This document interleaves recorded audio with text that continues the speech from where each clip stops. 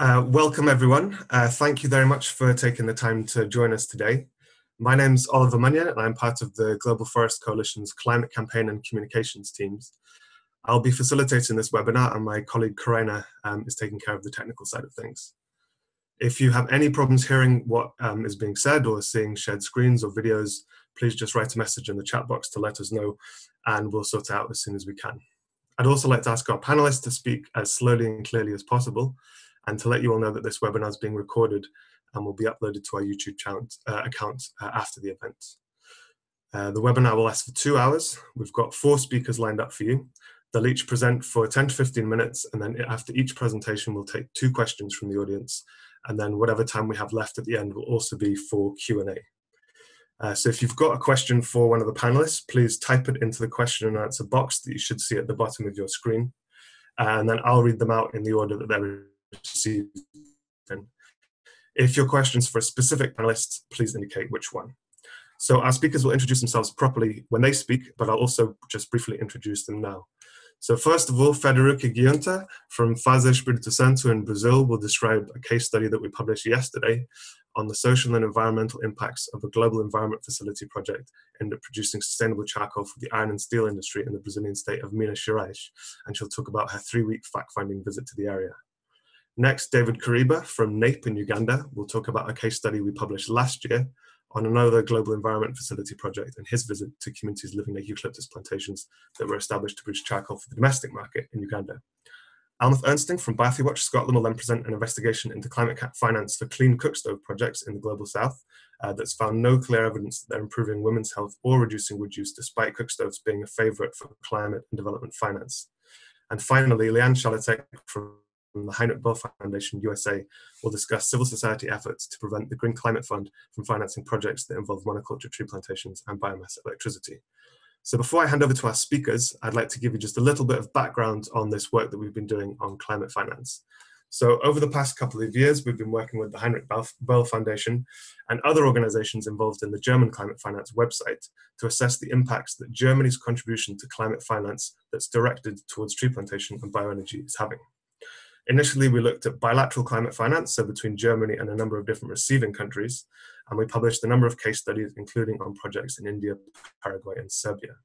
More recently, our focus has been on multilateral mechanisms that Germany is a major contributor to, such as the Global Environment Facility, which is shortened to GEF, by the way. If you hear someone say GEF, it's Global Environment Facility. And Federica, David, and Almeth will tell you more about this in more detail. So we're hoping that these case studies on GEF finance that evaluate projects that have either just ended or are in their final stages can contribute to advocacy work aimed at future finance for tree plantations and bioenergy, such as is increasingly popular in the Green Climate Fund, which Leanne will describe, and other more recent international mechanisms such as the Bond Challenge and the African Forest Landscape Restoration Initiative. So for now, I'll hand over to our speakers. And first of all, I'd like to introduce Federica. Yes. Hi. Good afternoon to everybody. Bom dia também às companheiras do Brasil. Thank you for inviting me. Here I'm to show the investigation I have done on December 2019 that was commissioned by Global Forest Coalition to document the impact of charcoal production for the iron and steel sector and produced by eucalyptus plantation. The impacts on the environment and community of Minas Gerais were seen in the context of were analyzed in the context of the project production of sustainable, renewable, biomass-based charcoal for the iron and steel industry in Brazil. This project, as Oliver said before, was founded by the Global Environmental Facility Fund the GEF, and was implemented locally, like interfaces with Brazilian company, local NGO, banks, by the United Nations Development Program, and by the government of Brazil itself. So I'm going to show you a small map so you can recognize the area. This. So the first week of the investigation was spent in the north part of Minas Gerais. That we have to remember that is big, like French. So it's really big, and is the part that have the highest concentration of eucalyptus plantation in the state. And I start from the second annual meeting of traditional Veredeiras community. That was a festival that brought together 250 representatives of the diverse traditional communities, indigenous people and quilombolas of the area. And from there, that was in San Joaquim, I was visiting Bonito das Minas, Riohacho dos Machado, and Rio Pardo das Minas. 3 places that have been impacted over the last 40 years by eucalyptus plantation. When we talk about impacted by eucalyptus plantation, we don't just talk about the plantation, like the presence of this like huge giant tree. But we are talking about all these dynamics that the companies start in a territory, like taking lands, like blackmail leaders, like dispossessed a community. So it's not just the presence of the tree, but is the real problem. The previous problem is the presence of the company in the community. So after this first week in the community of the north of Minas Gerais, the second week was focused on the state capital of Minas Gerais, Belo Horizonte, where representatives of the institution that are involved in this project, in the GEF project, were interviewed. And I included here a visit in the Sete Lagoas, that is an area with the highest concentration of steel and iron companies. And I participate to a public hearing on resumption of rural land regularization in Minas Gerais. To better understand the delicate relationship between land ownership, companies, and traditional communities. The third week, I visited the first sustainable charcoal production, first of 2 present, that was built in the south part of Minas Gerais, in Lamim. And as well, I visit 2 universities, Viçosa University and São João do Rei, because the university are part of whom is founding the project.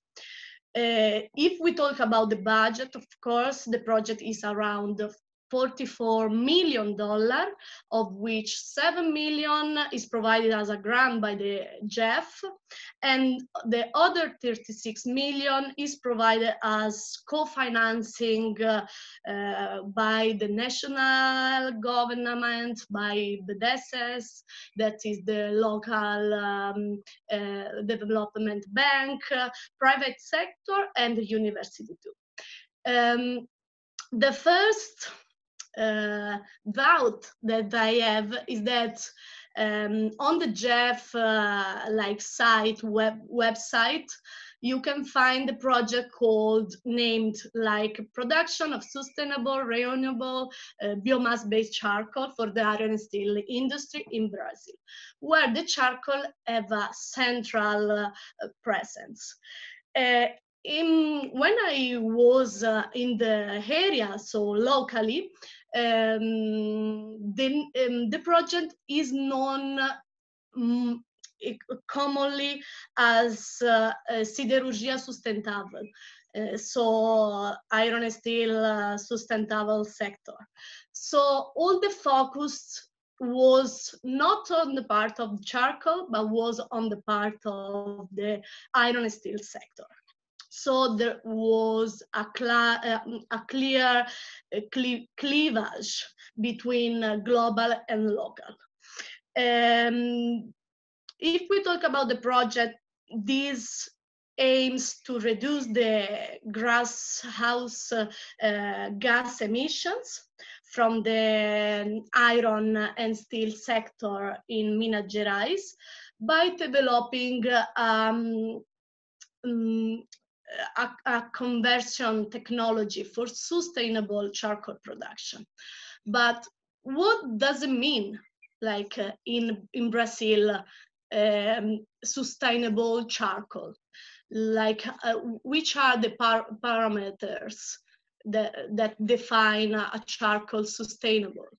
In Brazil, the legislation said charcoal is considered sustainable if produced in a modern furnaces and if the wood is sourced by tree plantation, as opposed to no renewable if wood is sourced from native forests. Therefore, ignores any carbon dioxide emission when it is turned into charcoal and burnt, for example. But as we know, there are more and more scientific evidence refuse this approach, including a recent study that's showing that even burning plantation increase carbon pollution in the atmosphere for more than 4 decades. So we are not surprised, for example, that deforestation alert area in 2019 increased by almost 50% in the Amazon and 25% in the Cerrado. But that didn't stop the current president of cutting fire prevention budget. So here we have not just an etymological problem, but really like deep problem. No, what are we calling sustainable? For who this is sustainable? No, so. If now we focus on the iron and steel sector, that in Brazil is the world's largest producer of charcoal, the 90% of the production is used by the iron and steel industry that remains the largest industrial emitter of greenhouse gases in Brazil. So this sector now also focuses on developing eucalyptus plantation for charcoal production as a carbon sink. So the carbon trade market, the international carbon trade market, create this kind of dynamics too. That this iron and steel sector, the most polluted in Brazil, is use the plantation to create a carbon sink. In 2018, Brazil had around 6 million hectares of eucalyptus plantation, and Minas Gerais continues to have the largest area of plantation of the country. So this led to a progressive, I want to show another photo. So this led to a progressive destruction of the forests and pasture of the predominant Cerrado biome, as reported, for example, in the publication of Fase Espírito Santo e Carbon Trade Watch, Aonde as árvores são deserto. The Cerrado biome is the world's most biodiverse savanna, and is the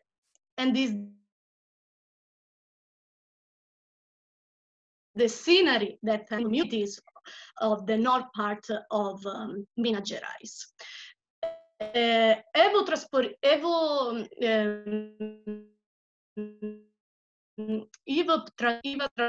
Transpiration in the Cerrado and Amazon, we have to remember that influences rainfall all over the area. So we are talking almost on all the south part of Brazil. The principal threat to the survival of the Cerrado is the undiscriminated advance of agricultural frontier for the production of eucalyptus, soya, and cattle ranching, for example.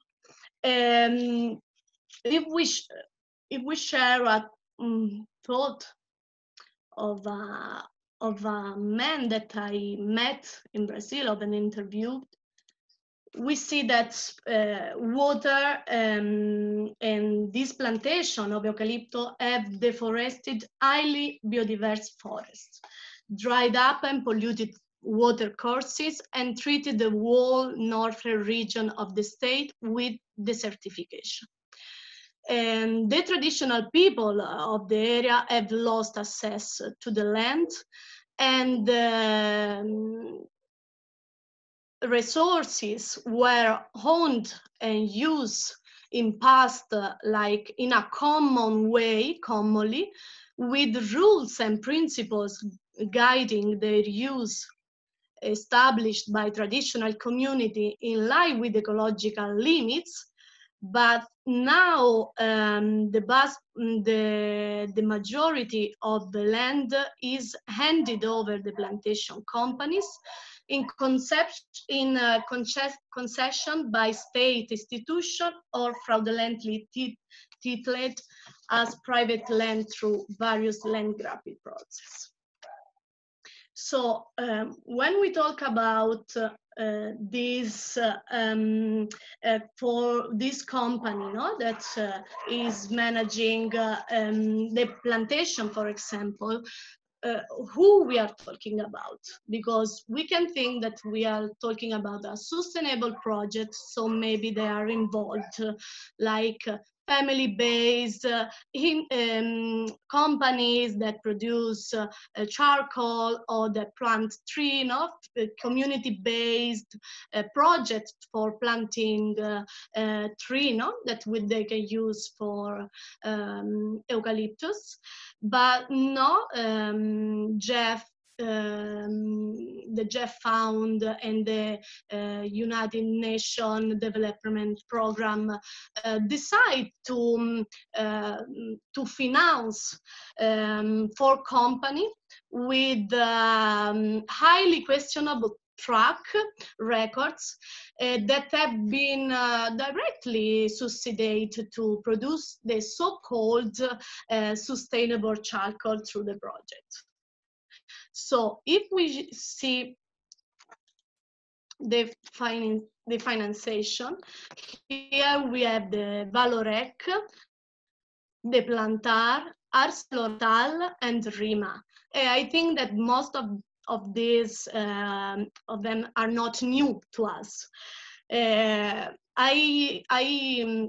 the interview, I understand how Plantar have and the RIMA have associated with the historical land grabbing, and are still singled out by communities for the impact that their plantation are having on biodiversity and water courses. Like, for example, the river São Francisco, that is one of the biggest in Brazil. In addition, Rima industry was recently exposed as being involved in the charcoal mafia, a case which fraudulently sourced the illegal charcoal products by deforestation at significantly lower price. The Valorec companies, as in the past, been complicit in violence against local communities and the murder of a farmer through the action and its armed guards. The giant steel producer ArcelorMittal that we have to in Italy has also been fined numerous times for air quality breaches, and they recently had to relocate a large number of families from their home because of a dangerous tailing dam at risk of collapse in one of its mines in Minas Gerais. So, to conclude, I can stay here like speaking about the impact of this project on women, the impact of the project on water, on environment, on the life of a lot of people, but at the end, what I have to say this project is a really good example of the danger of private sector involvement in climate finance, where commercial interests are prioritized over impact on communities and the environment. So I'm very glad that all of you gave me this space. I hope that was all clear, and I'm ready for answer any question. Thank you. Great, thank you very much, Federica. That was brilliant. So I've got a number of questions already, which is brilliant. I'll take the first two just now. But first, I'd like to invite Daisy Bispo from Heinrich Böll Foundation in Brazil, just to talk a bit about the work that they've been doing over there. So, hello everyone. I'm Daisy Bispo, Substitute Coordinator of Socio-Environmental Program at the Brazilian office of Heinrich Böll Foundation. And I am here only to present you all the Brazilian campaign for defense of Cerrado. Certainly, Frederica from FASI will know or can contribute with major inputs about this important coalition of civil society actors. They are united to prevent one of the major Brazilian biomes.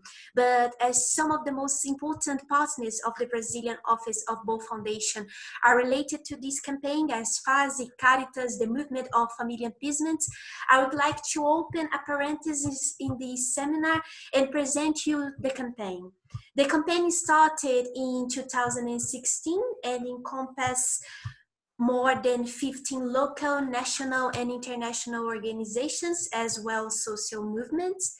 Its actions focus on raising awareness about the impacts not only about deforestation in Cerrado Savannah for the environmental balance, but also the impact of major infrastructure projects related to mining, energy, and even eucalyptus plantation. Brazilian legislation does not guarantee total protection to the Cerrado Savannah. Only 11% of its whole area is made up for natural reserves for units conservations, among which only 3% establishes total protection. 50% of the territory of Amazonia rainforest, for example, is under protection. The Cerrado Savannah occupies 1/4 of Brazilian territory. It is located in the central area of Brazil and it spreads across 11 states. More than half of Cerrado's territory has already suffered deforestation, the elimination or even the replacement of the original vegetation makes the water springs disappear and causes the destruction of river sources. The pressure over land belonging to traditional people has been growing and created an intense process of land grabbing and speculation that caused many conflicts. There is money from United States, Germany, Sweden, and Holland being invested in deforestation and forced evictions. It comes through pension funds, multilateral banks, and export credit agency. The feeling of native vegetation, rural expansion, and the low number of protected areas makes Cerrado one of the main sources of greenhouse gases emission in Brazil, 7 billion tons of gases in the last 30 years. Currently, 45% of the original area is occupied by pasture and agricultural crops. Only 7.7% of territory has public areas with full protection to conserve natural habitats. IBAMA data in the 100 fines of deforestation in region were imposed in 2018. The advancement of agribusiness in Cerrado and other type of energy projects has occurred mainly in places where headwaters of the main rivers are found, with the appropriation of water for irrigation and intense deforestation. According to the Atlas of Irrigation produced by the National Water Agency, based on FAO, Brazil is among the 10 countries with the largest area occupied for irrigation in the world. Between 2006 and 2014. There was an increase of 43% of the area irrigated by central pivots in the country, which means that 380,000 headquarters. So based on this process, the national campaign in defense of Cerrado changed its slogan: without Cerrado, without water, without life.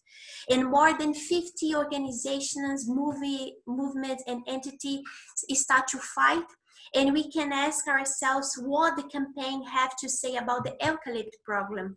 Eucalypts drying up springs. People from Cerrado denounce capital advance in this biome, and almost 5 decades after the beginning of its implementation, eucalypts monoculture has become the main factor of the revitalization of water resources in the same arid region of Minas Gerais.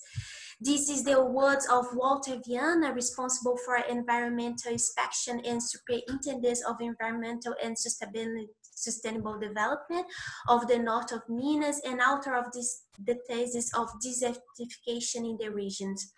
As a measure to combat the water deficit caused by this culture, environmentalists defend that the prohibition of new plantations in region, while reforestation companies deny to the damage or reject proposal, remembering that the sector accounts 90% of the gross domestic products in Minas Gerais. So the campaign is fighting against these bigger infrastructure projects to protect Cerrado's traditional people, and I invite you all to follow them and to know more about its important role in defense of Brazilian diversity. Thank you very much, Daisy. Thanks very much. Okay, great. So we'll just take the first two questions for Federica, and hopefully we'll be able to get back to the rest of them at the end. So the first one is from Melissa Moreno, who says, can you explain a little bit more of how the carbon industry is offsetting emissions through the carbon market? And then the second one is from Zoltan Kun, who says, do you have the market information about how or where the harmful products are used, or to be more concrete, what the role of the European Union market is in this destruction in Brazil? So Federica, back to you. So, hola, Melissa. We can say that a component of the project is allowing the companies. Oh, sorry. Yeah. Hey, can you see me? Yeah, we can see you. Okay, sorry. Is allowing company the possibility of adding value to charcoal production or offsetting their home emission through generating carbon credits. either from burning sustainable charcoal instead of no renewable charcoal that, as I said at the beginning, the difference is that one is produced with tree plantation and the other one is produced by native forest. And not just native forest, but we are talking about mineral coal too. Or from reducing methane emission from the charcoal production process. I have to say that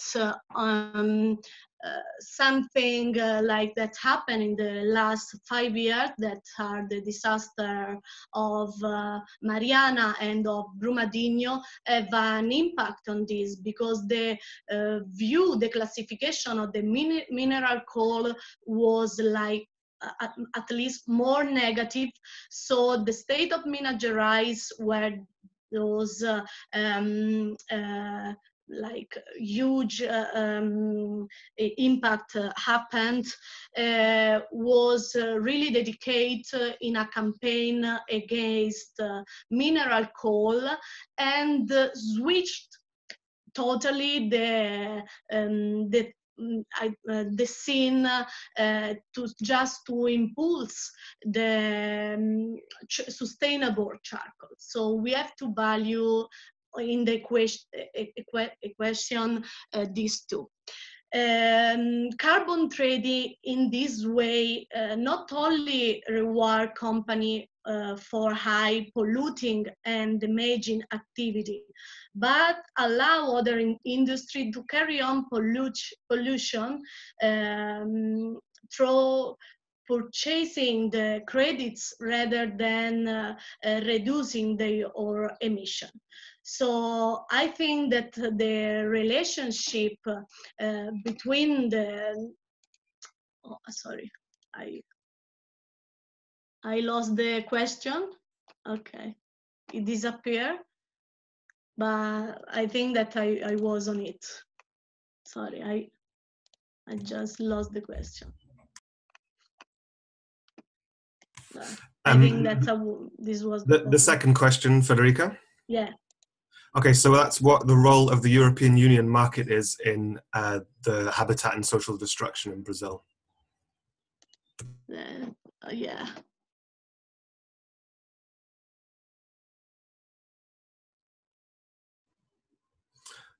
I think we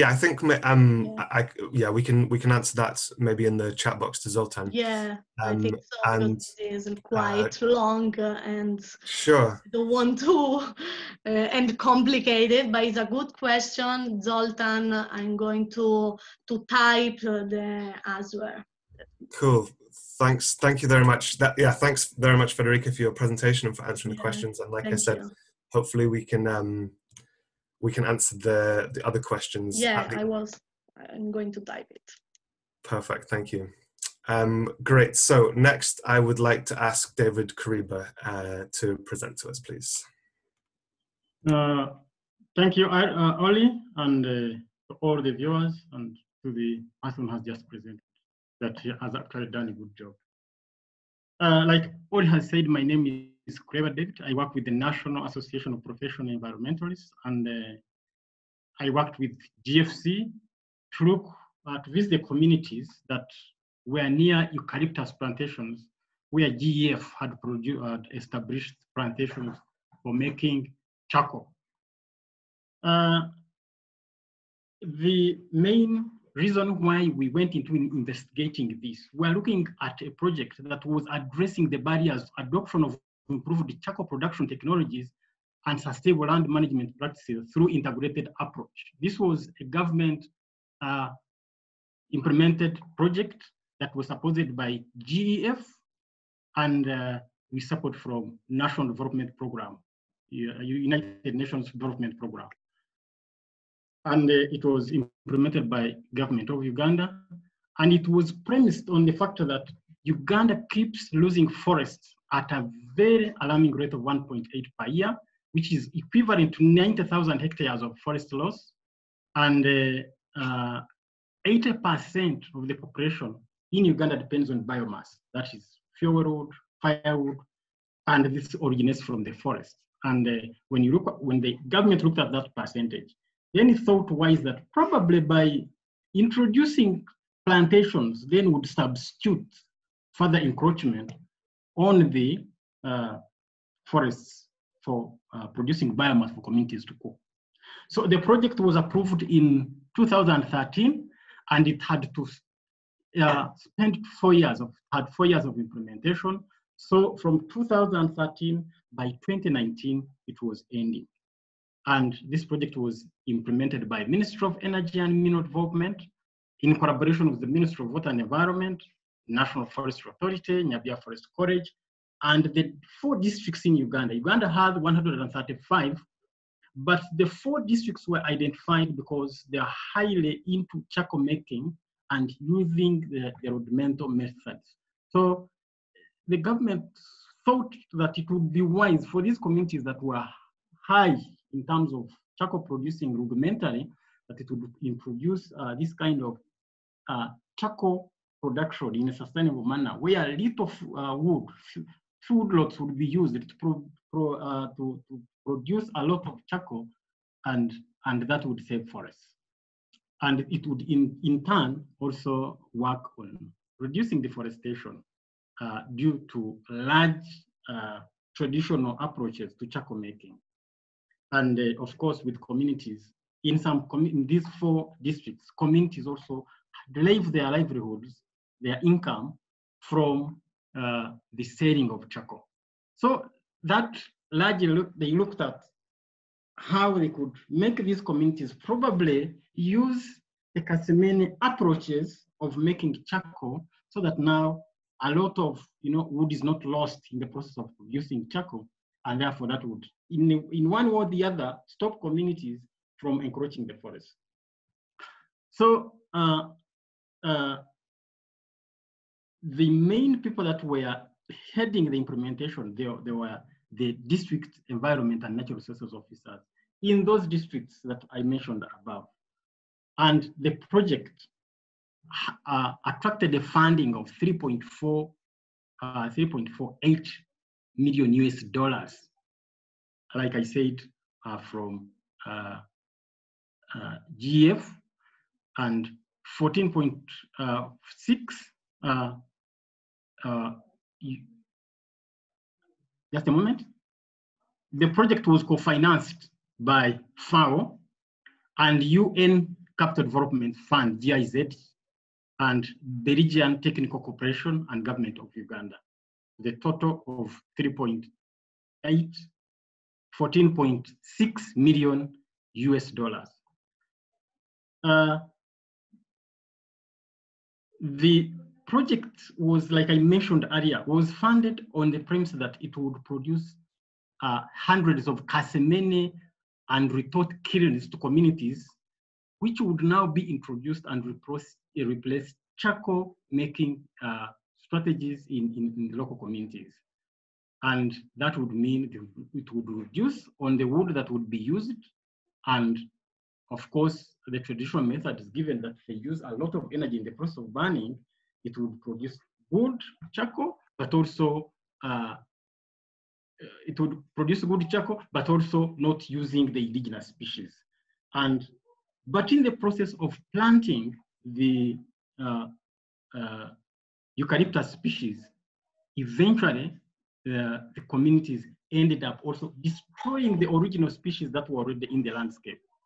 And to us and to communities, and when we were doing this study, we saw that really, if, for example, one is going to introduce a monoculture and the indigenous species are destroyed, cut down, is that emission reduction or increasing emissions?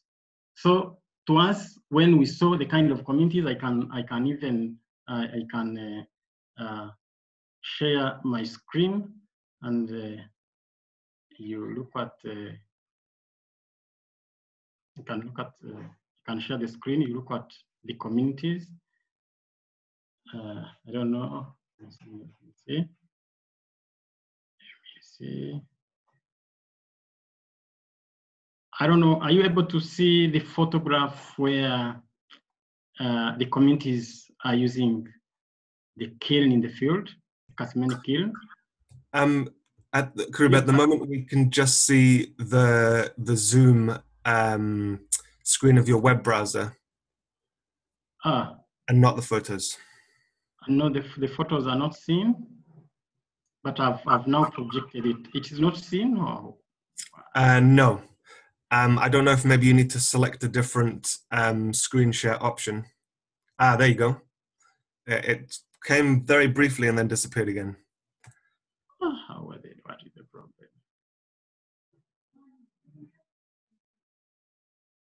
Anyhow, if it has really not come, I think, because I shared and it is not coming. If it is not coming, I can stop and continue. Like I said, I wanted to show you the communities, the photograph in the communities, and I wanted to show you the plantation that were being established. I don't know why they are not being sharing. I don't know. I don't know if it's an internet challenge or something, but anyhow, I think I can share these photographs later. Oh, that's worked. We can see the photographs now. You can see the what? We can see your presentation now, yeah. So can you see the eucalyptus plantation that was established in very dry area where communities used to grow food, and now there was establishment of eucalyptus. Can you see the eucalyptus species now? Yeah, we can see that. And the communities with the kiln in the community, can you also see it? Yeah, we can see that too. Okay, those are some of the photographs I wanted to share with you.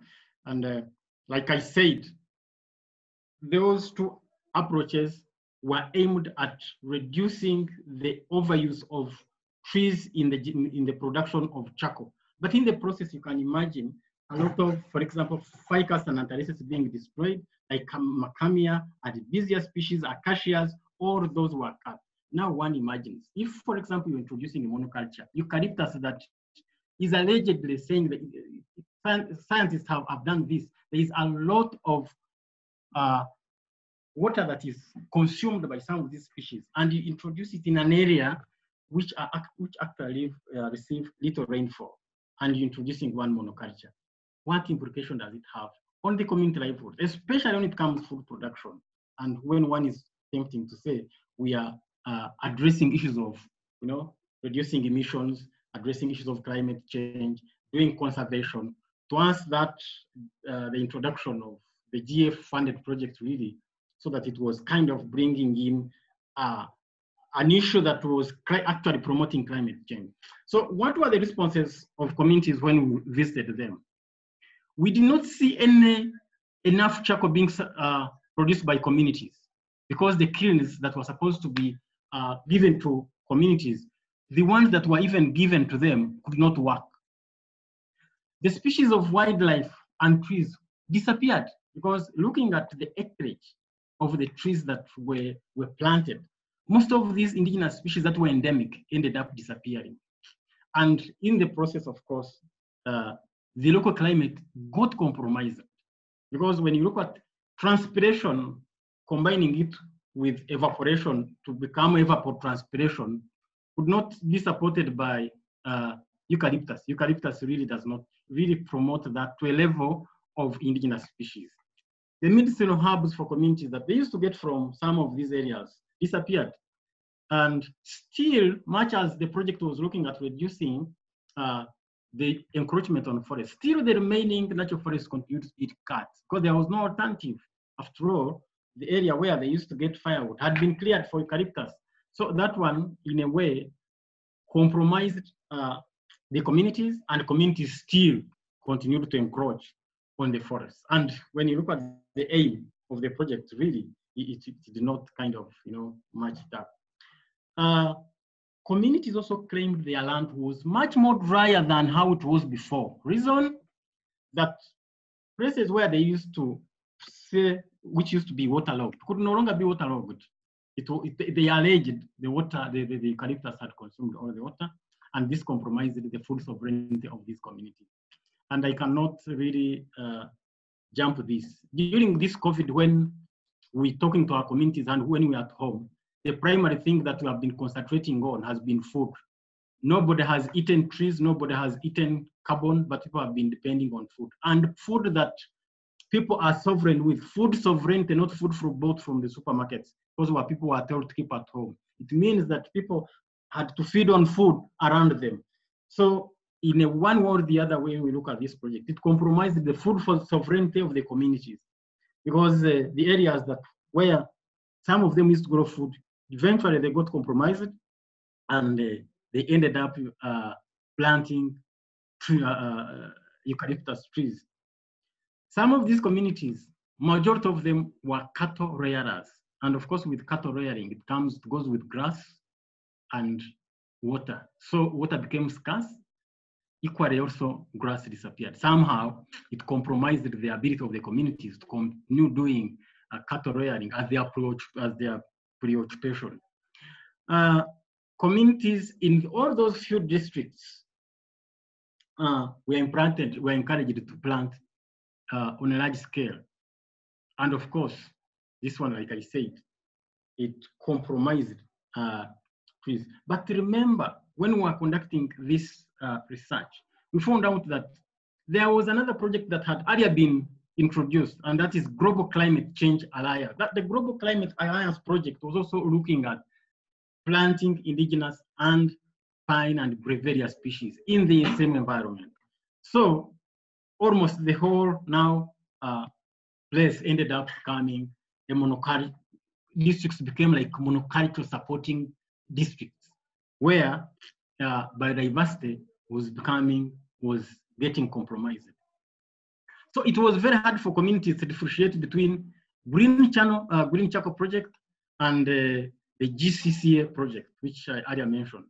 And even though they had not been implemented concurrently, still they confused them. They are all planting trees, alien species, and they didn't see anything, any kind of value added in terms of food production, in terms of income, in terms of selling team, in terms of all that. So there wasn't much seen. Like I mentioned, still, communities were told to plant eucalyptus, and so that they could improve charcoal production. But it takes a very long time for these trees to grow. And of course, community needs and demands are always, kind of they always need. So it became a little bit conflicting, as now growing trees was not making communities resilient, as this compromised food production. And of course, if, for example, a person sacrifices land for tree planting, it means that now it would be compromised in terms of food, buying food and producing food. And this one could not make communities resilient. And in that way, communities thought it was not wise for them to be advised to grow trees instead of fast growing food crops that could generate them income, and that could also, trees that could also absorb, rather than trees that would eventually be harvested and eventually still carbon gets back into the environment. That would not serve any serious purpose. There was no guarantee when one looks at the objectives and what was achieved that the project achieved carbon emission reduction in the charcoal through the charcoal supply chain. There was no guarantee whatsoever, because the targets were avoiding deforestation and carbon emissions from charcoal supply chain, and from the few kilns that were sent, and from the tree species that were planted. And given that communities also did not get enough, and they continued also to cut the already existing forests, then the project in conclusion really did not achieve its intended project. I mean, its intended objectives. There was no guarantee that wood reduced pressure on forests, because still communities continued to put pressure on forests. And due to poor design, the poor design led to widespread of plantations in in large areas of the district, and this one compromised biodiversity existence as because there was introduction of the monocultures. On the contrary, communities also reported that there was low productivity or almost no productivity because of the drier conditions that were experienced after this project was introduced. And instead of helping communities to mitigate climate change, eucalyptus plantation actually undermined the ability of communities to adapt to changing climate, because there is no way one plant cuts and then you say you're mitigating climate change. This project somehow shifted communities from conservation of native species to alien species, and which I think, and from the researchers, really that was not their aim, and that was not the reason why it should have been established.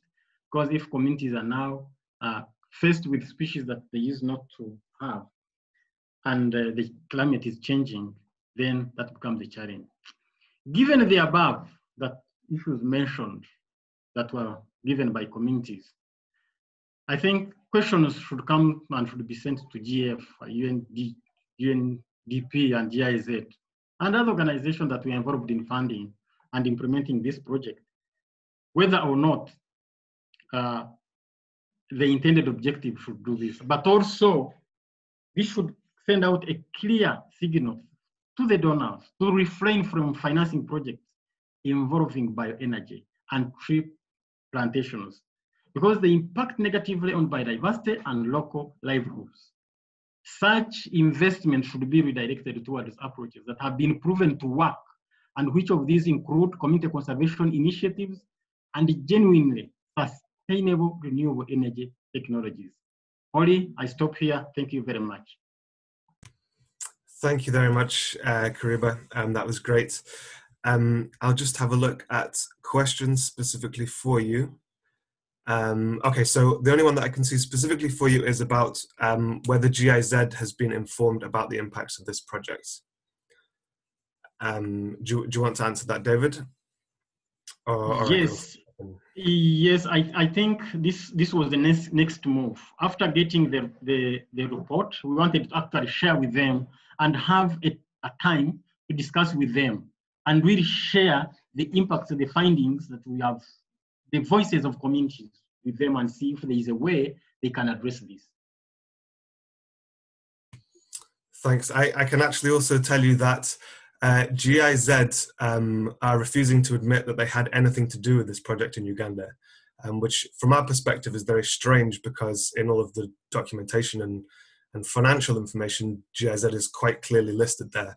But we have had no admission of this from GIZ, and they've also not given us any further information or answers to our questions, which is disappointing to say the least.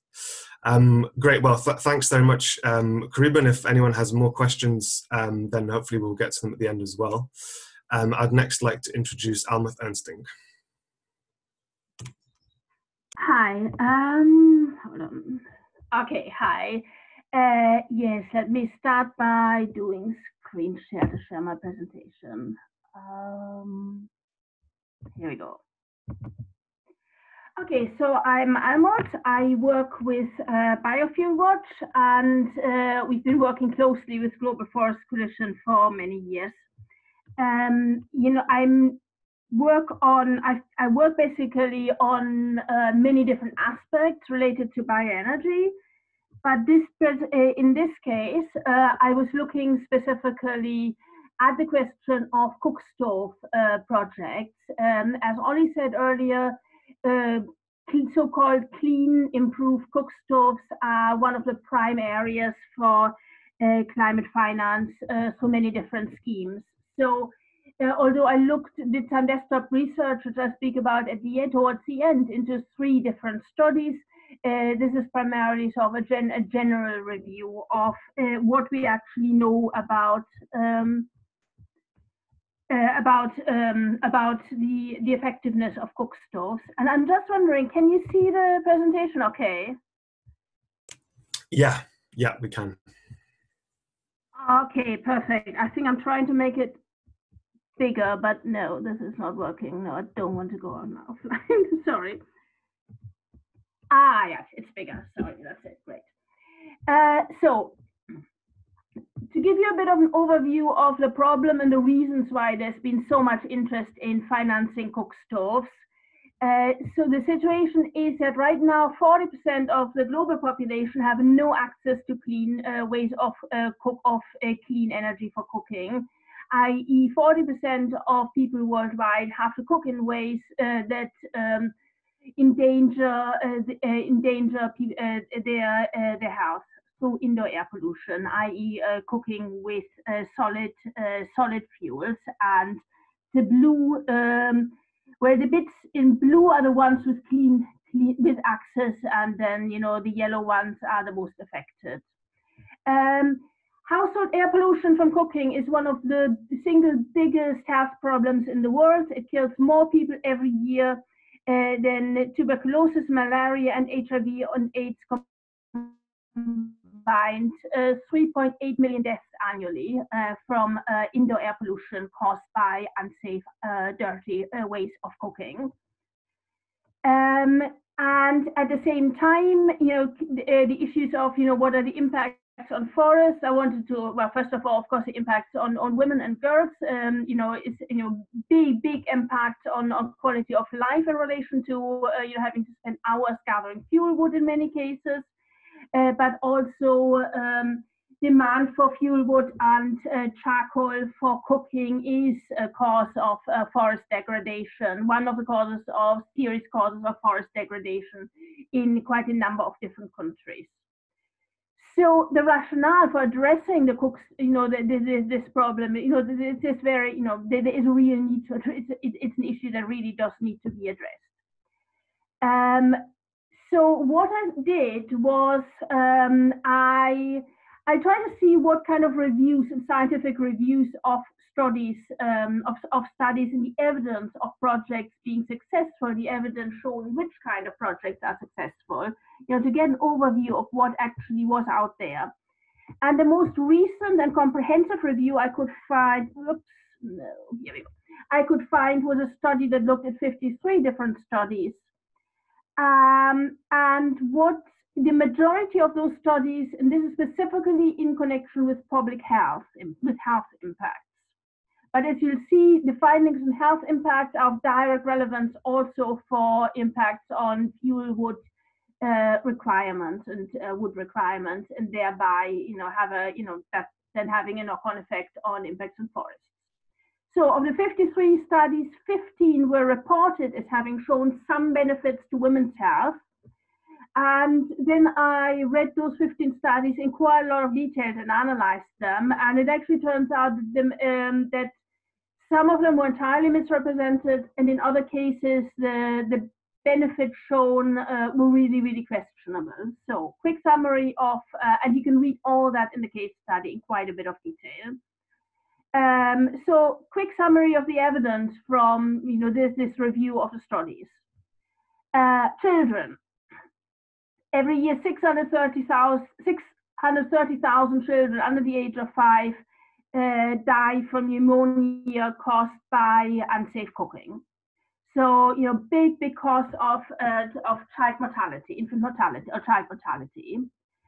And the systematic review was very, very clear. There is no evidence whatsoever, no credible evidence has been found at all that even the best improved biomass stove projects have any positive effect on children's health, that they cut the risks of pneumonia in any way at all. So that's a really incredibly sad finding.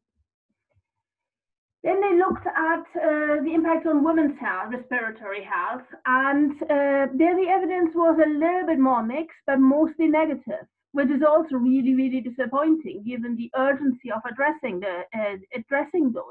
massive health problems from indoor air pollution. Out of the 53 studies, you can look at the methodology in the way I discuss it, but basically 3 of them very credibly and clearly demonstrate some positive impact on women's health, i.e. the majority don't, and of the ones that do, quite a few, there are problems with the studies. As you can see, they're either very, very small, they are not of a good setup, or the findings are contradictory. So, and I won't go into all the 3 in much detail, but in the first one, those are the 3 studies with credible findings. The first one, the fact was that of the women who mainly chose to use the new cook stoves, did after 10 months report less coughing and wheezing and eye problems, but the majority of women were still cooking with open fires. So there were clearly issues over the convenience and acceptability of the stoves, which meant on a population basis, there was absolutely no benefit at all. It was only a benefit to this really small percentage of women who struck with it. And then there was one trial in Senegal where it showed, there were benefits, but mainly because women were able to move the stoves from indoors to outdoors, so they had better ventilation outdoors, obviously. And then there was one in central Kenya which showed that basically anything other than cooking indoors with a 3-stone wood fire was better. And the best way, but that switching from wood to charcoal indoors was still better than switching from indoors cooking to modern improved wood stoves outdoors. So very marginal benefit, and in terms of charcoal, switching from wood to charcoal is also definitely not good for forests because it's very, very inefficient. So that was it. These were the only clear, only really good, reasonable findings, positive findings on women's respiratory health. Then I thought it was interesting to look at what are probably the 2 best, longest, and really most thorough trials done. One, an older trial in Guatemala that was widely reported as supporting the use of the potential benefits from improved biomass stoves. You can see one of them there. But actually, the benefits found were relatively small. So you had, after 12 and 18 months, women reported less symptoms, less coughing and less wheezing and less eye problems. There were reductions in blood pressure. There was no improvement in the lung functions at all, and child health was not improved in any way. So yes, on self-reported measures and blood pressure, there was some improvement, definitely. But it went along with the stoves being relatively expensive, much more expensive than what would be funded in a lot of the climate finance projects that go for mass uptake. Really speaking of a few hundred really good, expensive stoves. And women got weekly visits to advise them and support them in maintaining the stoves, using them properly. That would not be done in any climate finance project ever. So that was a Respire trial. And then there was one in a larger trial, the largest one I think to date, a 4-year trial in Indian state of Leinster called Orissa, now Odisha, which mirrored, where they deliberately replicated what you see in most climate finance projects, which is women are given stoves, they are told advised on how to use them. These are stoves that have been tested. I mean, they are efficient. If used properly, they burn much more cleanly than the traditional ones. They are low cost. They are made from locally available materials. But women are then basically left to it once they have them installed and have been shown how to use them. So what they found was that initially only 25%, Women cooked only on average 25% of their meals with new stoves. Most women still used open fires for most of their meals. And women did inhale less smoke in the first year, but over time, as they fell into disrepair, they were not fixed, they were gradually abandoned over the years. And there was absolutely no health benefit on any measurement whatsoever, not self-reported. Yeah, really nothing. So that is the biggest trial. So what are the reasons for the poor results? Well, one is often that the stoves that the wrong stoves are handed out, that they rely on laboratory on laboratory tests that are pretty useless, or that they work well if women chop the wood into minute pieces, but women don't have the time to do that. So then they are told, oh, the women are using it wrongly and not appropriately, and they end up being potentially more polluting. But this is not what happened in, for example, the India trial, or really in the trials that we looked at. That's what's happening in a lot of other projects. Big problem is that the need for maintenance and repairs is rarely met, and that you simply have them falling into disuse, not being taken up. But one big problem is that no stove project has been shown to actually reduce pollution levels to within the World Health Organization guidelines. Quick issue over the climate accounting, big scandal. I'll try and go through it quickly now. We've got, which I think is really scandalous, the climate accounting works on the basis that if a woman or girl burns firewood, that they pick up themselves for cooking, then that's non-renewable and greenhouse gas emitting. If you've got a big power station in Europe and North America, or that burns millions of tons of wood, that's carbon neutral and renewable, and that's simply a scandal. That's how it's accounted for.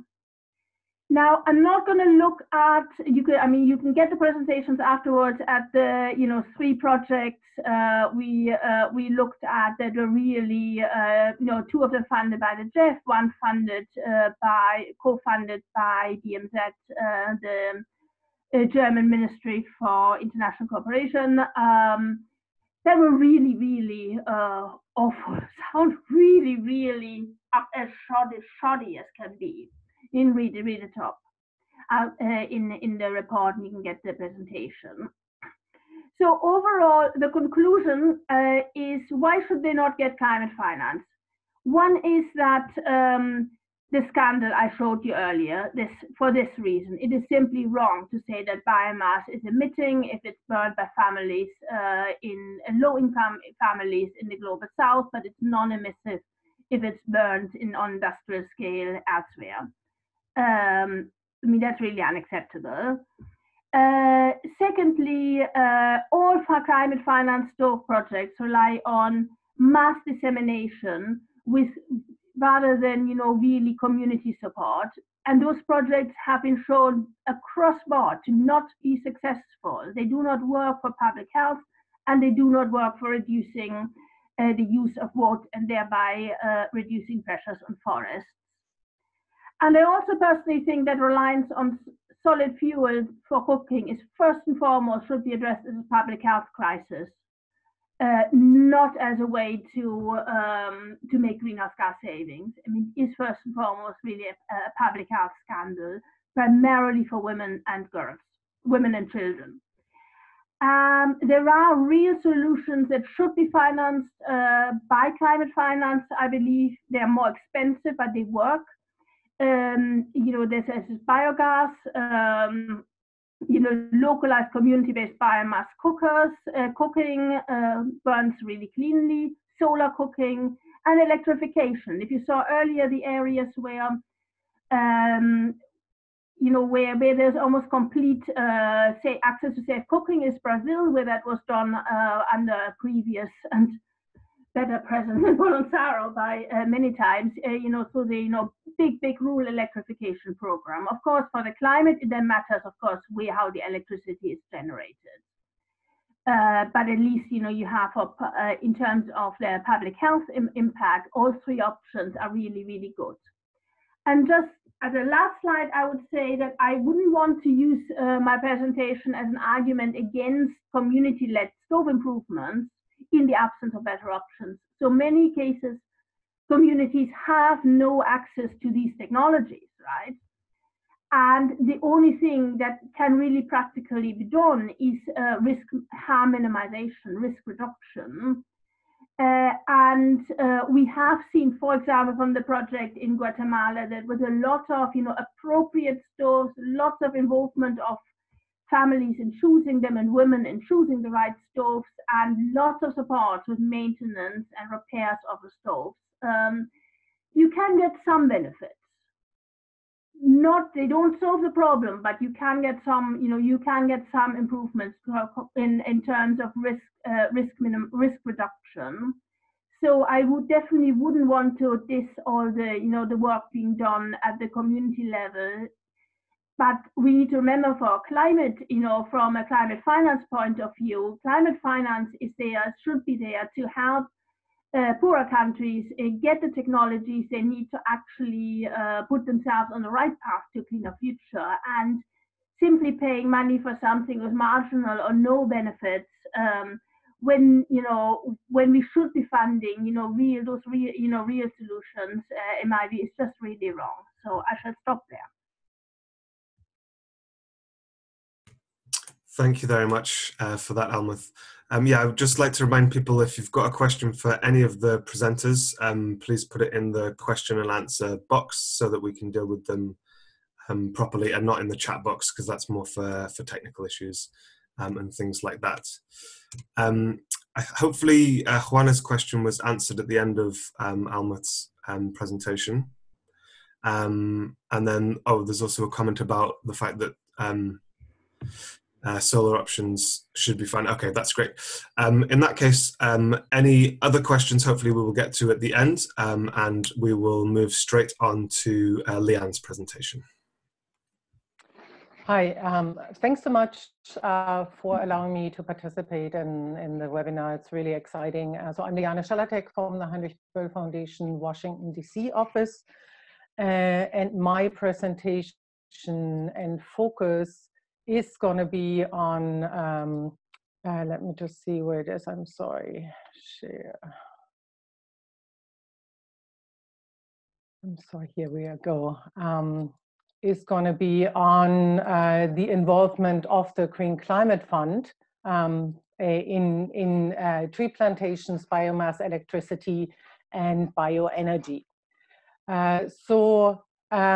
Just to give you a really quick overview, and I know that we probably will be running out of time, why is it important to look at what the Green Climate Fund is doing in the area of tree plantations, bioenergy, and biomass? It is the main multilateral financing channel for the implementation of the Paris Agreement.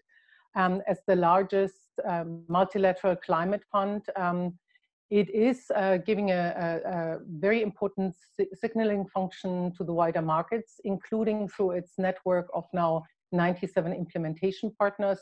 And those include most of all UN agencies, most MDBs, multilateral development banks, a number of large private sector commercial banks, but also the finance institutions that are in the International Development Finance Club. So a whole range of very important actors. You see here the portfolio dashboard for the GCF, what it has been involved in.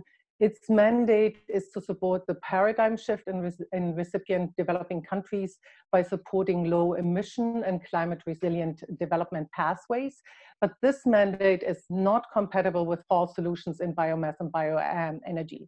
And this is particularly concerning because currently the GCF has no exclusion list of technologies, has no detailed sector guidelines, so it does not outline certain no-go areas in projects or programs.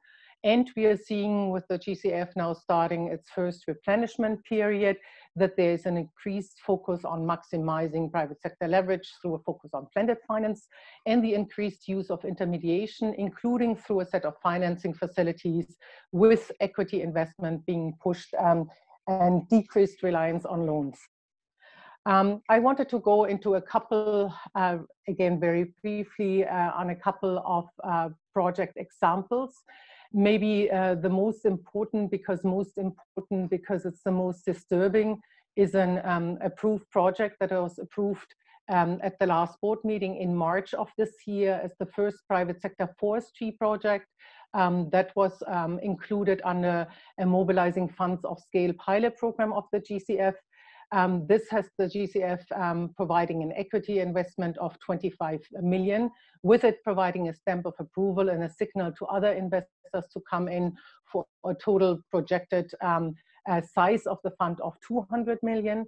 It's basically brought to the fund, or was brought to the fund by MUFG Bank in Japan, acting as the accredited entity, but the implementing entity is the Abaro Fund. And this also points to one of the first programs that you have several layers of intermediation. The money goes to MUFG Bank, who passes it on to Abaro Fund, who invests it as an equity funder in specific fund projects, and all of that with the resulting dilution of accountability and transparency for social and environmental safeguards, for ensuring that actually benefits accrue. And the fund's duration is 15 years, while some of the projects that are proposed will be running much, much longer. And again, the question is what happens after the fund is dissolved after 15 years? You have proposed 8 to 12 so-called sustainable plantation forestry projects in a number of countries for a total of 75,000 hectares industrial tree plantation, which claims of emissions reduction through monoculture tree plantations. And that's relying largely on invasive species like acacia and eucalyptus, with a harvest period of 12 to 15 years. The goal, according to the Abaro Fund prospectus, is wood products for furniture manufacturing or construction with only residue or waste for biomass power production. However, the assumption that they will be able to set up local or regional processing chains for timber products is very unrealistic. So overall, and civil society, and you see here a listing of various civil society calls and letters to the Green Climate Fund board linked on the presentation, have described it as a blueprint for failure. First of all, the claim that it's a private sector fund is ridiculous, since most of the money that has been put in so far is actually coming from public investors, the GCF obviously, but also EIB and FinFund. As mentioned, there is a lack of accountability through the double intermediation structures, no accountability after 15 years at all. There is an irresponsible access strategy with just the assumption that whoever the projects are then finally sold off to will continue with sustainable production. The use of exotic species had very limited assessment of impacts on water supplies or fire risks. There is a claim to FSC certification, but this is inadequate, as has been shown, to avoid negative social, gender, environmental, or economic impacts, including, and this is very clear from the experience of what colleagues have said, but also what civil society, research, indigenous peoples, communities and organizations has showcased, including land conflict, got their food sovereignty, and which will be the case in the Abaro Fund project as well. We have, as a little success story, an avoided biomass project in the Green Climate Fund that was a proposed biomass program in the South Pacific that was proposed by the Korean Development Bank for Fiji and Papua New Guinea. It had proposed, and it would have been the first large-scale private sector mass program. Again, now the Abaro Fund is the first one in the GCF with 5 biomass power plants and a wood pellet plant. And those wood pellets, which would have taken up basically a third of the energy produced through the biomass power plants, would have then produced wood pellets for exports to South Korea. So needless to say, this is would have been a horrible, horrible project. Was vehemently opposed by civil society. We had a massive advocacy push, including collaboration with top scientists, multiple letters to the board, a media campaign. And the focus of the advocacy was focusing primarily on showcasing the technical fallacy of claiming that you actually have carbon emissions reductions through the components of that biomass program. And you see at the bottom there, there is a little calculation overview table, which very thorough calculation that civil society colleagues, and I think Almut and others were actually involved in it, and showcasing actually what a fallacy assumption it is that those components would bring an emissions reduction. There was then an attempt made to quote unquote save the proposal by including component 2, which was the wood pellet plant, but it was very clear, including through the work that civil society has done, that it would not find the approval of the board and was withdrawn by KDB, by the Korean Development Bank. And what is even more important, it seems to have disappeared from the Korean development pipeline. And that shows obviously that in that case, showcasing the technical proof that the two main components would lead to no net emissions reduction, but exacerbate global warming, has helped, particularly also because it showcased the weakness of the GCF's technical advisory body, which had to come out and actually reissue its technical assessment to correct for the calculations that civil society has made. Another project that was unfortunately approved is one called Poverty, Reforestation, Energy and Climate Change PROESA in Paraguay. It was proposed and is being now implemented by the FAO with the support of the government of Paraguay. It had several components, including a social protection program and a cleaner cook stoves, and we just heard about the fallacy of some of the cleaner cook stove approaches.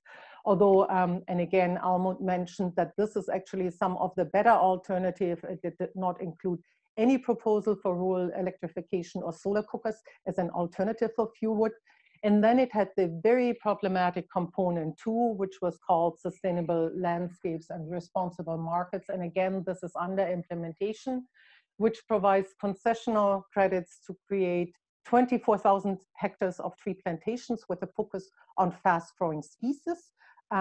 They have been very coy of not saying especially what species they are considering, but on the other hand, they have also not excluded potentially using eucalyptus or other invasive species. There is no clear indication on how the produced biomass will be used. It claims to promote charcoal involved. Sorry, I'm seeing that my connection is unstable. I hope you can hear me. That the FAO proposal promote charcoal production, which could be directed towards producing bioenergy for the soy sector, such as to use the energy to dry soy grains. This project comes in Paraguay after a 13-year-old deforestation moratorium was revoked, and it allows for replacement of natural forests by monoculture tree plantations. And so the fear by Paraguayan civil society, indigenous peoples groups, again, you can see the work that the Global Forest Coalition and others have done on opposing that, is that PROESA could undermine the ongoing resistance of small farmers against the expansion and deforestation caused by soy, and basically incentivize farmers to become integrated into the soy production chain. And as the problem that we have with many of those projects in climate finance, and that's not just for biomass and bioenergy, but it's obviously very prevalent there. Particularly it involves communally held land or indigenous people's land. There is very often insufficient stakeholder consultation and very little evidence that free, prior and informed consent is being fulfilled. I wanted to show you this table overview. I've actually done gone through the project portfolio of now 129 projects and have looked for where there is the potential for some biomass projects and programs. One of the biggest problems that I see, or that we see within the GCF, that it's very clear when a project or a program is labeled biomass, bioenergy, clean cooking fuels. However, the Green Climate Fund gives a huge amount of money to so-called financing facilities, funds of funding programs, like basically the equity fund that is the Arbora fund, where at the time of approval, it's not quite clear what individual sub-projects to be approved at a later stage will look like. So what it basically does, it gives a lot of money and carte blanche to a lot of operators. And if you can see here, the ones in yellow are actually so-called private sector programs in the GCF. But all of those private sector programs are implemented by multilateral and bilateral development finance institutions. So you have actually no private sector actor in there.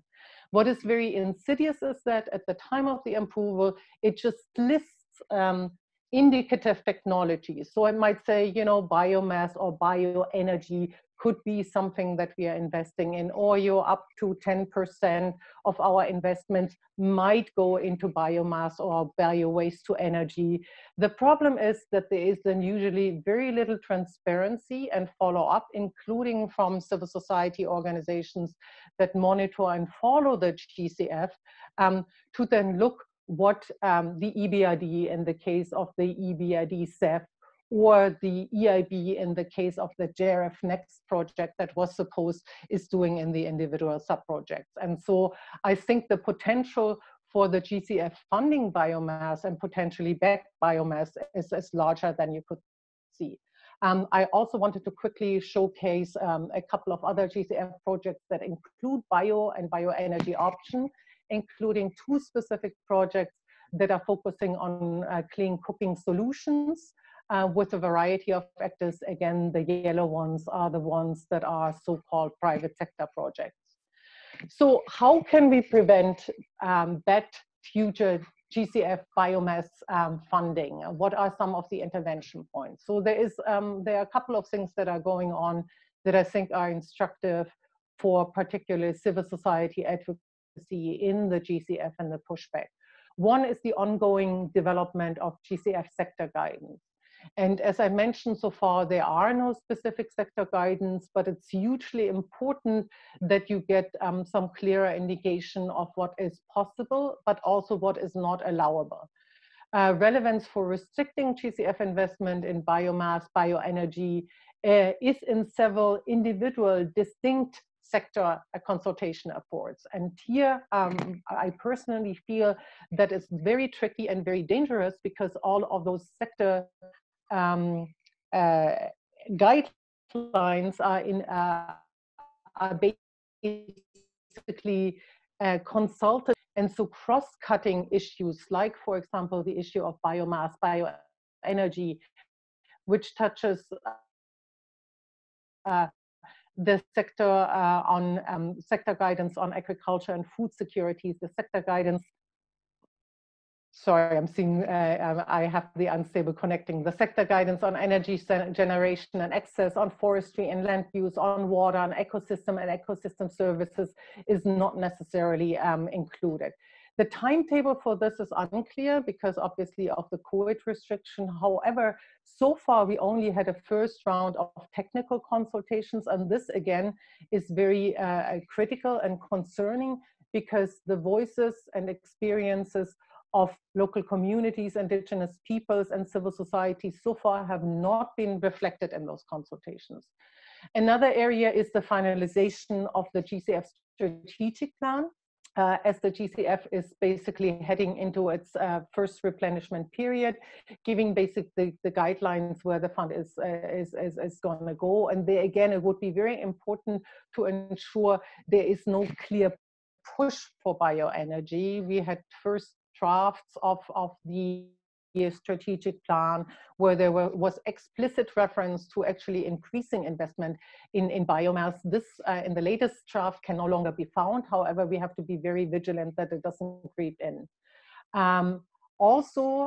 We should work on reactivating and strengthening, including by getting more expertise, CSO expertise from outside into it, the existing GCF CSO working group on biomass and bioenergy that was founded when we actually pushed back against the KDB proposal that we were able to kill by repudiating the mitigation reasoning.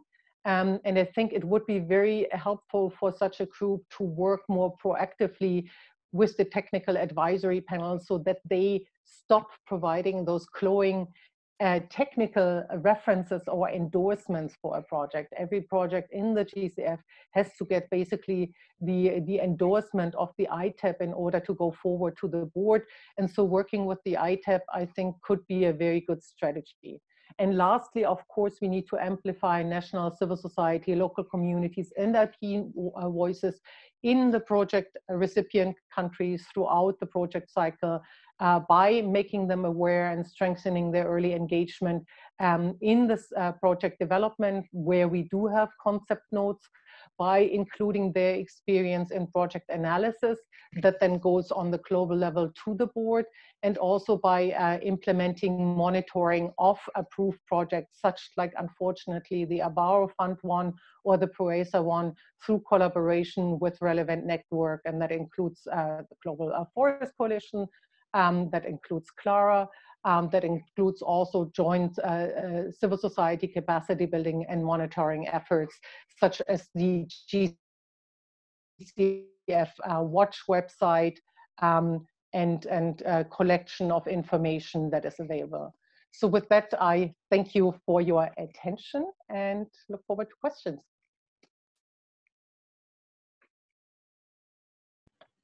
Thank you very much, Leanne. Great, so we've got about 25 minutes left for Q&A and to answer any questions that haven't been already. I've seen that the panelists have been typing answers, which is great. So yeah, if you've got any further questions, please just type them into the question and answer feature. I can see there's one from Annabelle for David Kariba. Would you like to answer that one, David? I don't know if you can see it, but it's basically asking how the project in Uganda could have been better designed, and if avoiding invasive species might have helped. And then if there's other species that could have been planted that would have had a better impact. Would you like to answer that one, David? Thank you, Oli. And, you know, as campaigners, as environmentalists, first of all, if one is promoting alien species at the expense of indigenous species, that one in itself is a killer move. And in one way or the other, that is promoting climate change. But what I would say is that if there is no way I can say that the eucalyptus project would have been designed better, but maybe what I can say is that that money should not have been invested in eucalyptus, in plantation and improving charcoal production. Probably that money would have been invested in renewable energy, for example, solar or something else. Secondly, if we are looking at, for example, carbon sequestration or carbon trading, we would have looked at endemic species that are of broad leaves that can sequester, that are endemic in the area, that would actually even exhibit the element of permanence, as opposed to you plant, then you cut. I think the best way should have been planting trees that sequester carbon and investing in probably sustainable renewable energy, as opposed to planting eucalyptus. Because eucalyptus to very many places has become a menace. If it is planted next to wetland, the wetland dries up. It is planted in a hilltop, the water table tends to lower. So I think the design of the project to bring in eucalyptus really was a little bit of a foreign idea. It was not a community idea. It was not something that would help communities, but instead maybe it was looking at timber or electric poles or something like that, since Uganda was running electric. Then also on the evaluation of whether the project achieved. If they are supposed to produce and provide thousands of Casimene, for example, kilns, and they were never given, that one itself shows that the project failed, because there is no way, if, for example, eucalyptus plantations grew, if they would not use the modern methods of now converting them, we would not expect any good results. And secondly, there was a report that was done by another independent researcher, which also indicated that there are no good results really realized by the project. And whether or not the project did not achieve.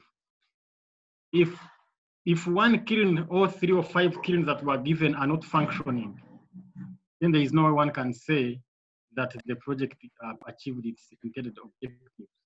I would certainly say that it did not. And even if some other person went on ground, you will see that it is like any other thing. There isn't anything that this project added. Yeah, I stop there.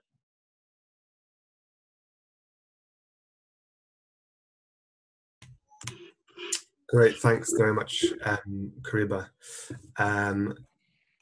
Right, let's just have a look at other questions.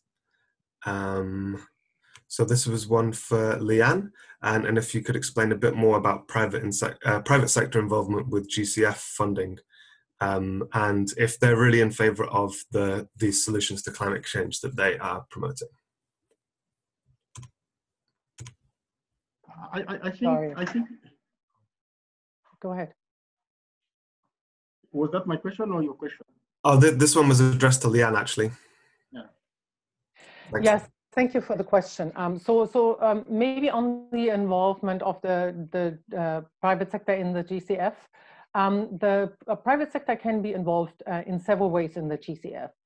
One is becoming directly accredited and receiving money directly from the GCF. For example, we have a number of private sector commercial banks, like, for example, Deutsche Bank, like MUFG, like HSBC, like Crédit Agricole, that are accredited and can propose projects and will then get money directly.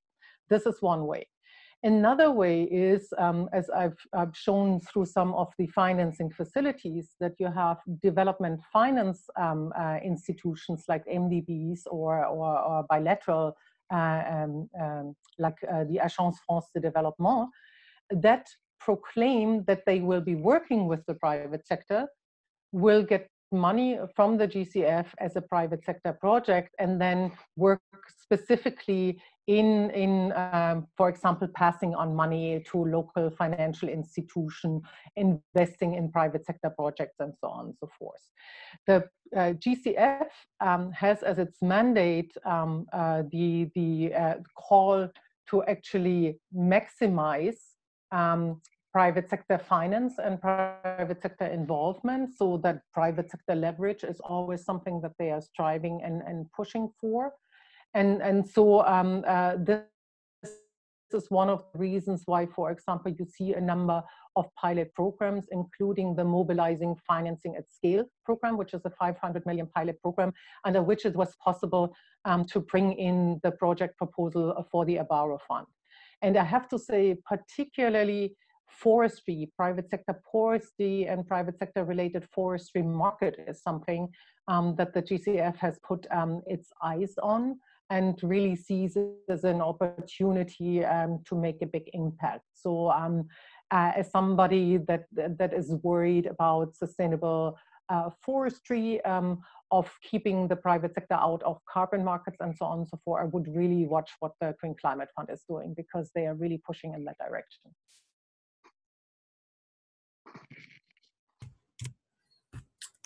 Thanks, Leanne. Yeah, so one from Bola that I thought maybe the panelists could answer is, what CSO strategies can there be in response to mass-scale monoculture tree plantations? Bola's saying that in Nepal, the government-owned agency is converting natural forest into plantation forest and promoting eucalyptus in the southern part of Nepal. So I know that Federica already answered this in the chat, but I was wondering if anyone else, Daisy maybe, or Kariba or Leanne, would like to answer more about, CSO strategies to actually stop large-scale tree plantations.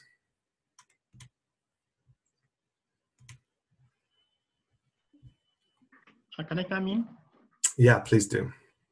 I think this is something that over time we have tried to fight, but I think it is increasingly becoming a challenge. One, if you see the EIAs, the way they are done, and the promises that are given to communities, this is where the challenge comes in.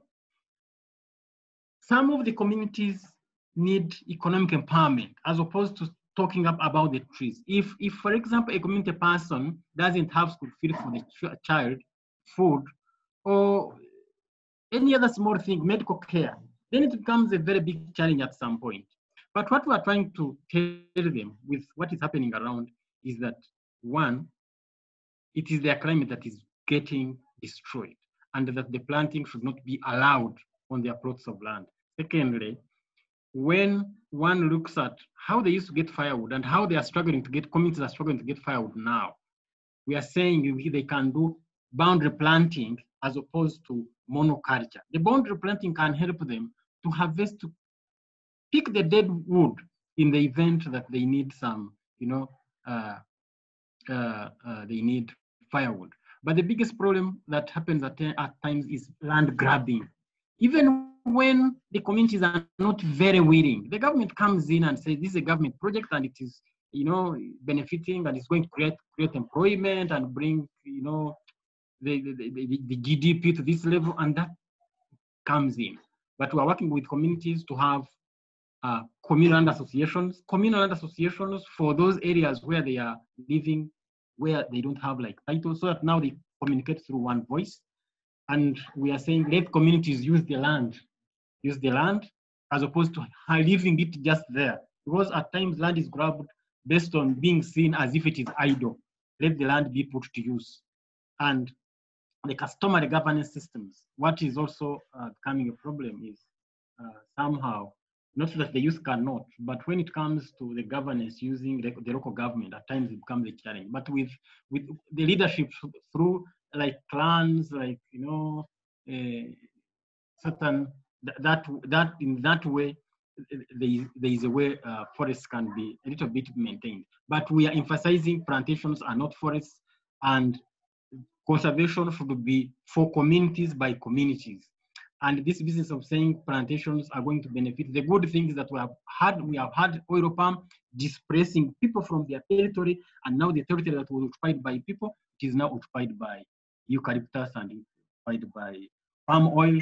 So we try as much as we can to have the skill share, bringing communities to visit another community so that they learn. Eventually, I think we shall curtail on the expansion of forests.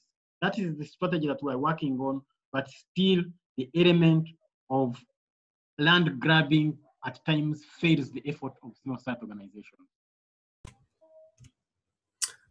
Thanks very much, Kariba. Okay, so another question here from Lawrence Connell is: are there examples involving forest conservation that do work? I'll invite all the panelists to answer that question, but I wondered if Federica just wanted to talk about the Vereda Funda project in Minas Gerais, and also the Retomadas, and how they help to improve the situation there.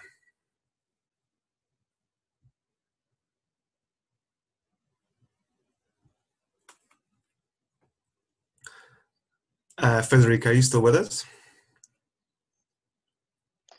Yeah. Cool. So it was just a question about examples of forest conservation that do work. So good examples. So I was just wondering if you could talk about the good examples of the Retomadas in and the Vereda Funda. Yeah.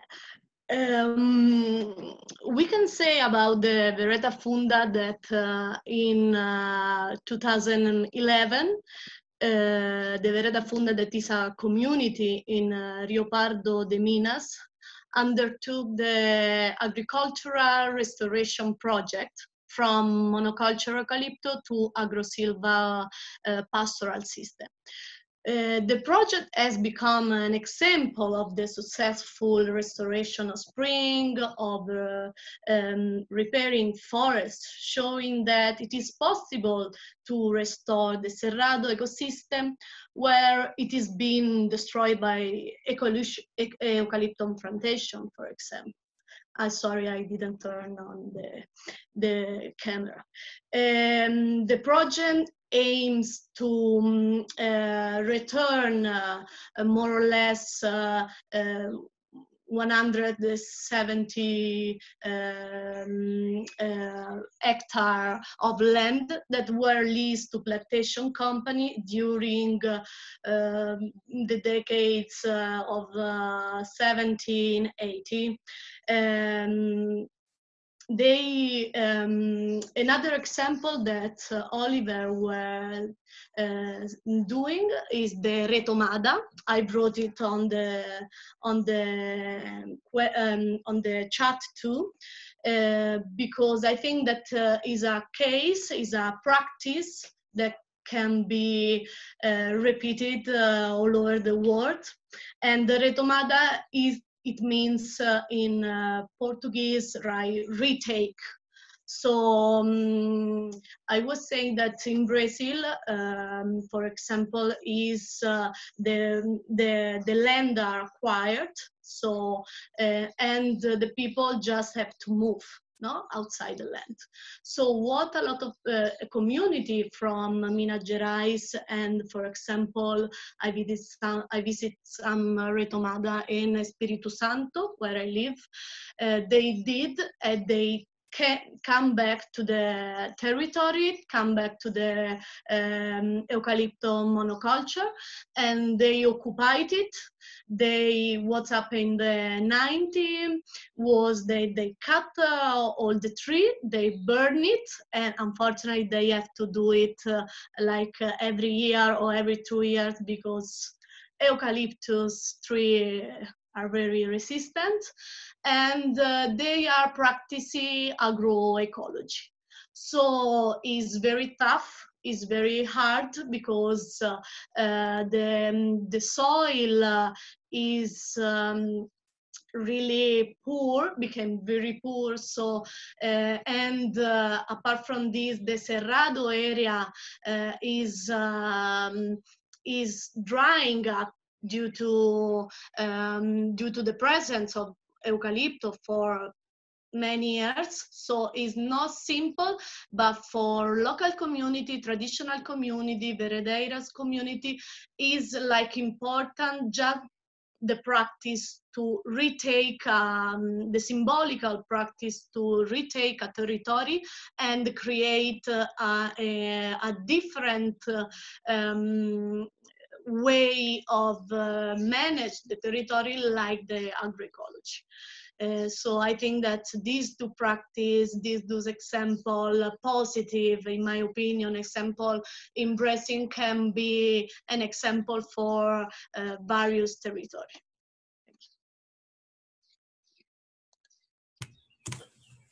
Thanks very much for that answer, Federica. And another one that I just wanted to read out from Kamal is, what are the best alternatives to monocultures for protecting and restoring forests, and how can we ensure that the rights of indigenous peoples and communities are respected? So I don't know if one of our panelists wants to volunteer for that, but I wondered maybe also if Leanne could speak about, so I guess we talk a lot about the bad projects that are funded by GCF and other people. What kind of things make good projects, and as Kamal's saying, how can we ensure that the rights of indigenous peoples and communities are respected through these projects? Yeah, so I think the evidence is still out that some of the approved projects in the GCF are really good projects, because they are not all implemented yet. What you can judge them on normally is basically what you see in terms of documentation, paperwork coming into, and particularly the documentation of the engagement with stakeholders in the preparation and the development of proposals. But I think a couple of things can help, for example, the GCF and other climate funders to have at least better projects. having a very strong human rights-based approach, including very strong protective measures where it's very clear you are not just safeguarding, but you are actually obligating your implementing entities to do good, whether that is actively promoting gender equality, ensuring, free, prior, and informed consent of indigenous and local communities for projects that might be in their territory and affect their livelihoods. But also obviously looking at ways where you can promote projects that are quote unquote much closer to the ground, are not intermediated 15, 16 levels of distance from the financing to potentially or supposedly providing profit benefits on the ground. So for example, in the Green Climate Fund, we have pushed very much for some so-called devolved climate financing decisions, where you would, for example, through a creation of small grants programs, make sure that funding in much smaller amounts is more directly available to local groups on the ground to support some of their projects.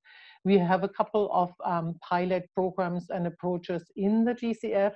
Unfortunately, and there I think is the question of not what is feasible, but what the political will is, there is a lot of pushback from the contributor countries, the developed countries providing funding in the Green Climate Fund, who seem to be, in that case particularly, a lot more interested in parceling out large sums of money into financing facilities, like the ones that I showcased, rather than giving money out in smaller chunks so that they could be used by local communities directly.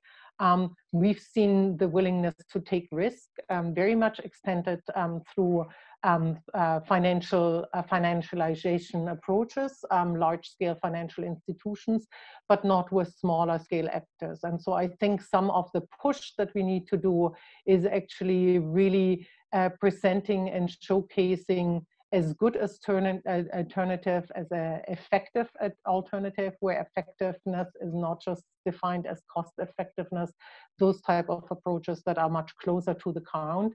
And there, I think the rule of subsidiarity that you should implement at the lowest level possible is really something that should be a guiding principle.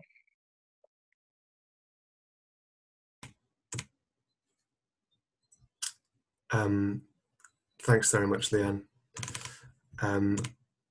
Right, I think that's probably all the questions dealt with. So I actually just wanted to give Daisy Bishpu an opportunity to have the final word on any of these questions, but also maybe specifically on that issue of how it is actually possible to restore forests and ecosystems. So maybe if you could just tell us about some of the work that's involved in the Sem Cerrado, Sem Água, Sem Vida campaign.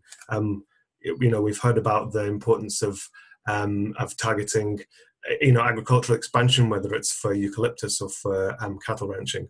But what about the alternatives to that, and how communities can be supported to protect and restore forests?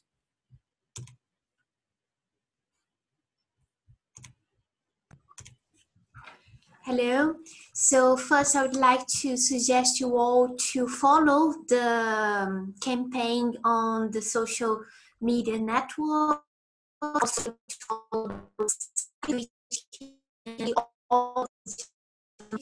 they are united in this coalition.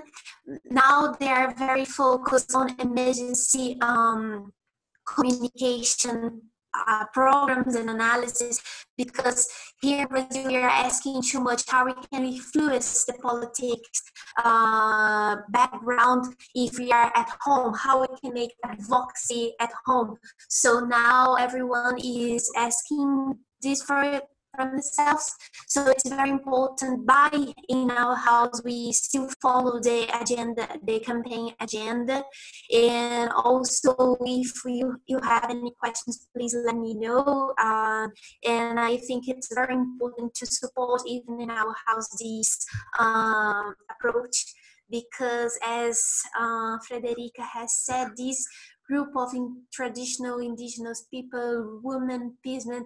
They not only are fighting for a biome, they are fighting for a lifestyle. So please let me know if you have any questions or any doubts. In the campaign website, you can know more about what they are doing and what they are focused principally in these times of COVID pandemic.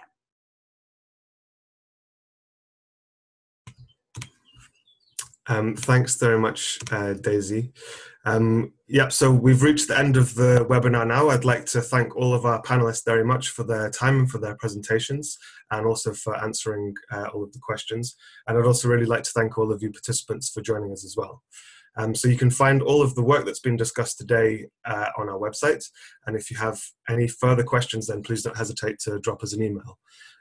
Also, to be notified of future GFC events and publications, you can subscribe to our email list via the link that I will put into the chat box right now.